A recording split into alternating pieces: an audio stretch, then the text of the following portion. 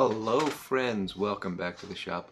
Today is Sunday, June 4th, and it is a cool, overcast June morning here in southeastern Pennsylvania, or at least it will be. It's really June 3rd. I'm recording this on Saturday evening because I got a lot to do Sunday morning, and I figured let me get this out of the way tonight. So sorry to destroy the magic, but that's where we're at. A lot to do because I'm preparing for the impending second leg of the vacation. Had a wonderful time last week in Pittsburgh, visiting the in-laws, and I'll talk more about the highlight of that trip. But this week we're headed to the beach, to Virginia Beach, and going to do some fishing, so pretty excited about that. I am smoking my Mouton very nicely rusticated billiard with a nice whale spine accent there. And I am smoking Haunted Bookshop this evening. Because I am who I am, as Popeye once said. So, yes, we had a great time in Pittsburgh. We drove out there on Sunday, the Sunday before Memorial Day, and came back on Thursday. And on Wednesday evening, we went to see Bruce Hornsby in concert, and I'll tell you, I was blown away by that concert, and I'll talk some more about that towards the end. But I wanted to talk today a little bit about the concert venue, actually, because it's fascinating. And we went to see him in a library, the Carnegie Library of Homestead, and I'll put a link in the description to the Carnegie Library of Homestead's website, because it's really an amazing facility. Now, this is very close to my wife's home. In fact, we were married in a church that's just across the street from it. It's actually across the park, but there's just street, park, street, church. Unfortunately, the church is not there anymore. It was a beautiful church, but it's gone. But the library still stands, and the library was built by Andrew Carnegie. Now, if you don't know, Andrew Carnegie was a very rich man. He may have been the richest man ever in the world, or at least in the United States, probably in the world. And that's, of course, if you correct his wealth for inflation and everything. He accumulated an enormous amount of wealth, primarily in the steel industry. He was very heavily involved in steel, founded U.S. Steel, and therefore had very deep roots in the Pittsburgh area. He was born in Scotland, but lived most of his life in the United States, and again had very deep roots in Pittsburgh because of all the steel factories there.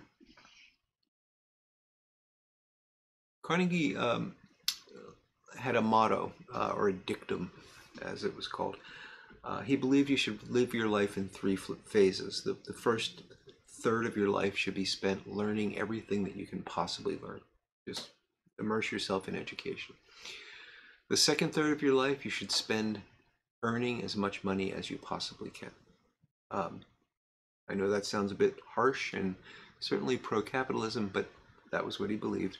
And then the last third of your life you should spend giving that money away. So, interesting perspective. And he did. He was a remarkable philanthropist. And one of the things that he strongly believed in was that libraries were important. And one of the things I learned doing a little bit of research for this video that I didn't realize before was that prior to Carnegie, libraries were very restricted. So you would go into a library and you would say, I'd like this book, and they would go and they would get that book and they would bring it to you, and you were allowed to read the book. You couldn't like browse the stacks and see what was, it just wasn't possible. It was a storefront essentially where you had to ask for someone to bring something to you. So this concept of open stacks was actually one of Carnegie's innovations. He built I've got some notes here because I'm going to have to put my glasses on to read them. He built, so the library that I saw Bruce Hornsby in is the Homestead Carnegie Library, which was built in 1898. and it is the original structure, and I'm going to show you some pictures of the original theater as well, which is really impressive. It was the 6th library that he built out of 1,684 libraries in the United States. And he built a total of 2,509 libraries all over the world. The first one that he built was in 1883 in his hometown of Dunfermline, Scotland. Probably pronounced that wrong. So that was built in 1883. That was the first one. And the 6th one in Pittsburgh was in 89, just 6 years later. So he built a lot of these. And they were not just places to go get books and to read books. They were sort of community centers in a sense. And this library was the library that my wife went to when she was growing up. She told me she used to go there and basically hide in the library and read Nancy Drew mysteries. And I think that's really wonderful. I didn't know this until just recently about her, because I, as a kid, spent a lot of time in the library, my local library in Philadelphia, which was the Passyunk branch of the Free Library of Philadelphia. Another old structure that I hope is still there. I haven't been there in years, and my formative years were spent often hiding out in the library reading, not Nancy Drew, but I was a geek. I read a lot of math and science stuff, even as a little kid. I actually got my adult library card at, I believe I was 11 years old, because the librarian was annoyed with me because I would always have to ask for the adult books and she'd have to go get them. So finally she said, why don't we just give you an adult card? So anyway, so we both have this childhood library memory, very fond memories of being in there, hiding out with books and enjoying ourselves. So, but she would talk about this sometimes, and she would say things like, yeah, that was a day that me and my sisters, it was a really hot day, so we went swimming at the library. It always struck me as odd to hear that. And then her dad would say, oh, I was thinking about joining a gym, but I can just go to the library. This library is really a fascinating building. So let me show you some pictures and tell you a bit more about it. So this is the exterior. This is actually not a picture I took. It's one that I got off of Wikipedia. And you can see the outside of it. You can see it's a very, very large structure, very, very beautiful architecture. And he built these to fit in with the local styles. So this was very consistent with the architecture of that time in Pittsburgh, in that area of Pittsburgh. So I took this photo of the little, what would you call this? It's not the cornerstone, but it's a little monument that tells you when the library was built, and that's just outside as you're walking up the path to go in the front door. And then I've got some pictures that I took inside. They've got a couple of displays, and I'm sorry about the poor photography here, but these were all behind glass. But they had a pool hall in the library, and it was very popular. You can see that below the picture there's a bit of acoustic showing there, and up the side there's some of the scoring beads that were used. Really interesting display there. They also had a swimming pool in this library, and apparently in the 1920s, I think it was, there was a women's Olympic medalist that trained at the Carnegie Library of Homestead. Here you see a shot of the gym where there are men wrestling, and they had all sorts of exercise equipment. They still do. They still have the gym and the swimming pool. And you can't see it in this picture, but around the top of this gym there's actually a wooden trail that goes around the entire circumference that you could walk on. It's a suspended wooden trail if you wanted to exercise by walking.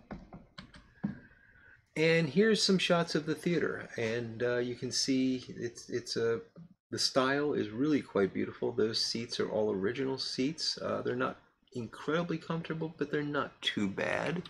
It wasn't too bad to sit there for a couple of hours. Here you get a better view of the size of the theater. Really quite an intimate setting. Only holds, I believe it was like 1,000 and maybe 40 some people. More shots of that. You can see that chandelier, and I've got another shot of that. There you can see looking back from where we were sitting, and those seats, again, not terribly comfortable, but they did the job. And lots of leg room, which is a blessing. Some of these old theaters have very cramped leg room. There's that chandelier. You can see the style of the ceilings. This room was acoustically very, very good. Unfortunately, with amplified music, those acoustics break down a bit, so they could have done a better job balancing the audio, but that was not the fault of the theater. That was the fault of the sound crew. And just to give you an idea of the stage. And here we see some pictures from the concert. So this is a wide shot that kind of shows you what my view was. And, you know, really not a bad deal. And I think we paid $40 for these tickets. So pretty close up and personal, very intimate setting. We've got some closer shots. There you can see Bruce Hornsby at the piano and his band behind him. Those dulcimers came into play later. He did a couple of songs on those, along with mandolin and washboard, and that was really quite entertaining. It was a great show, and that brings us back to the start. Now, can I get back to the camera without difficulty? Hey, look at that. Sorry about the technical difficulties. This new version of OBS is really giving me fits with the hotkeys, but we'll get it sorted eventually. So, in terms of the concert, I thought you'd be interested in just seeing that library and learning a bit about that. But the concert itself was phenomenal. I went in with pretty low expectations. You know, I knew who Hornsby was. I said before, I mostly knew him, you know, other than his big 80s hits that everybody knows, I knew him as somebody that toured with the Grateful Dead. And my wife was much more interested in seeing him because she really likes some of his 80s stuff. I'm saying 80s. I wonder if it was actually 90s. No, it must have been 80s. She was really looking forward to hearing him play Mandolin Rain, which unfortunately he didn't, so she was a bit annoyed by that. He did play That's Just the Way It Is, which was his other big mega hit. And then I'd say about 30% of what he played I recognized. Either I recognized it as a Bruce Hornsby piece. He played a couple of pieces by others. For example, I think it's Don Henley, End of the Innocents, which he co-wrote with Don Henley. He played a version of that. So about 30% of what he played I recognized. The other stuff was new to me. But even the stuff that I recognized, even like That's Just the Way It Is, which, you know, that's like a signature piece for him. That was his first #1 hit, I believe. He completely took that song apart and reimagined it, replayed it. This band, he mentioned that at least the guitar player was relatively new, like only a couple of nights had he been playing with them. It felt almost like they were rehearsing at times. It was very free association, free-form jazz-like music.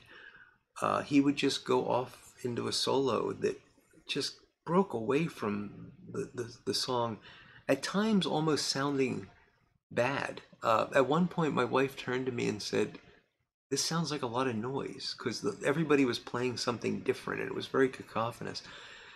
But it was sort of a jazz-like moment where everything just kind of breaks down, and you're thinking, how in the world is this going to come back together? And then it just all falls back together into that melody again. It's beautiful. And it was masterful. I really enjoyed this. And, you know, I'm enjoying it as a jazz fan, not as a Bruce Hornsby fan. They were having so much fun. You could tell that they would point and smile like, hey, that was pretty good. At times he laughed a couple of times at something he did. They surprised themselves with some of what they were doing. I believe it was during That's Just the Way It Is that he went off into a very, very long piano solo that just departed from that song in ways you wouldn't believe. And at one point I thought to myself, boy, this could almost be right out of Bach. This what he's playing right now. It had a very Bach feel to it, very classical. And in reading up on him afterwards, because I was so intrigued by this, I wanted to learn more about him and, you know, his influence and stuff. It turns out he's been playing with Bach and the Goldberg variations, and he's been inserting pieces of the Goldberg variations into various songs. So I actually was hearing Bach. It wasn't just something out of. Uh, but man, it was good. It was really enjoyable, and I think that if you were a hardcore '80s Bruce Hornsby fan that wanted to go and just hear him play what came off of his albums, you would have been disappointed. But if you were in for a night of good music and entertainment, and he interacted with the audience, he took requests, he he he never forgot there was an audience there. But my wife described it as it was like you were sitting in his living room with some friends, and that's really was what it felt like. What impressed me most is to see somebody that is known for a piece, that's their signature piece, willing to blow that up, and being confident enough in his skill and the skill of his band members, which he just handed off to them. They could have screwed things up terribly, but he trusted them with this thing that is, his claim to fame. To be that confident and that willing and that creative, I thought that was really something. So if you ever get a chance to see Bruce Hornsby live, I highly recommend it. It was a great time, and I would definitely, if the opportunity arises again, I would uh, definitely see him again. And if you're ever in the Pittsburgh area and you get a chance to check out the Carnegie Library and Homestead, I strongly advise you make a trip there. It's really cool. Really cool little piece of American history. So,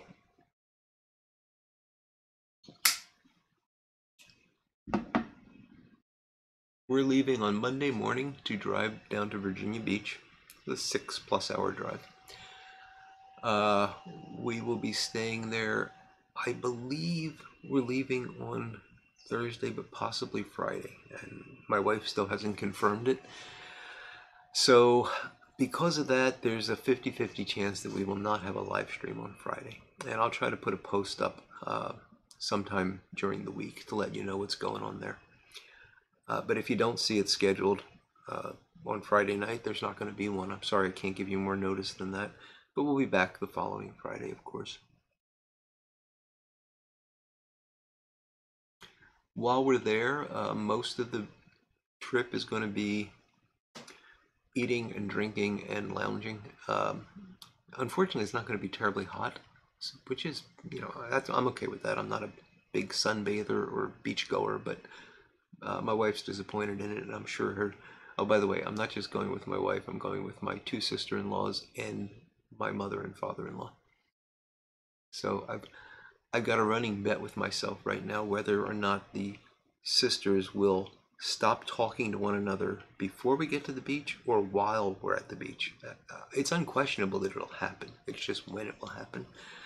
I thought I was going to lose the bet because I picked before, but today they got into a big argument, so there's still hope. I might win the bet. But no, it'll be fine. I really do enjoy them all, and they're good people. The other big adventure is that I'm going to take my father-in-law fishing. He's 92, and he's okay, but he's doing, he's moving towards the poorly condition. He's got difficulties getting around. He can't stand for very long, and he's said, and it's kind of sad, but he's being realistic, I guess. He said this is probably the last time he's going to see the ocean, and he wants to fish.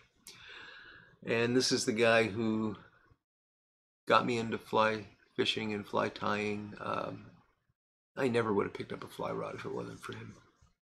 And that's my fishing life now. I haven't saltwater fished in 30 some years, so this will be a big relearning experience for me. But I want to do this, but I owe it to him as well. So we're going to go fishing one of the days that we're at the beach. There's a pier off Virginia Beach, which is pretty well known as a fishing pier. Very long pier, so you can catch some fish off this. It goes out pretty far, and it's handicap accessible and everything that we need. So we're gonna head there one of the mornings and see how it goes. And I will certainly get some pictures and maybe even get some video of that to share with you when I get back. So yeah, that's what the next week has in store for me. I hope you all have some fun this week, and enjoy the rest of your Sunday, because you're not going to see this till Sunday morning, even though I'm preparing it on Saturday night. And yeah, just have a great week ahead, and think kindly of me as I'm spending the week with my in-laws. Well, I'm going to finish my pipe, and I'm going to go watch Svengoolie. So you'll have a great Sunday. Enjoy the rest of your week. And until we speak again, I'll look forward to talking to you all again very soon. Goodbye now.